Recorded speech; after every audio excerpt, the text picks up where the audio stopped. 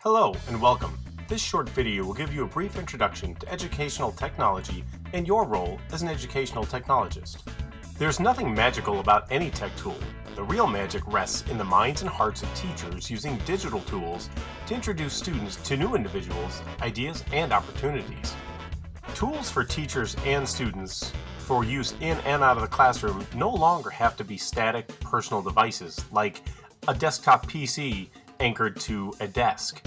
Nowadays, they can be portable tablets, iPads, Chromebooks, and the best part is, information created on these devices can be shared from student to student, teacher to teacher, or even better, teacher to student.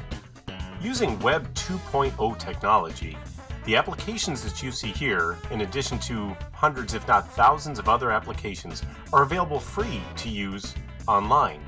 The programs are no longer downloaded like they used to be or installed from a CD or a DVD-ROM. They reside online. Simply point your web browser to the respective website and voila! Teachers can access Skype or YouTube or Gmail, LinkedIn, or any of the other fine applications for use in and out of the classroom. Safety and security of students and staff while using the internet and accompanied applications should be the #1 priority for the school district. An acceptable use policy should be in place and followed by all persons using the school network. As an educational technologist, one of the first things to consider when working with technology in a school is to be sure that you have a technology team in place.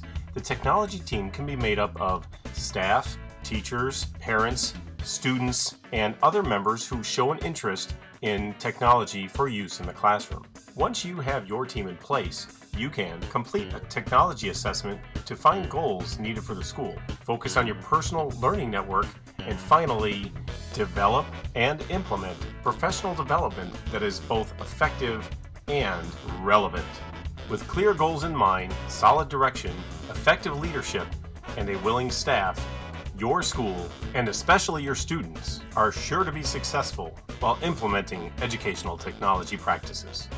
This presentation has been brought to you by American College of Education student Chris Peterson. All images used in this presentation have been labeled for non-commercial use with modification.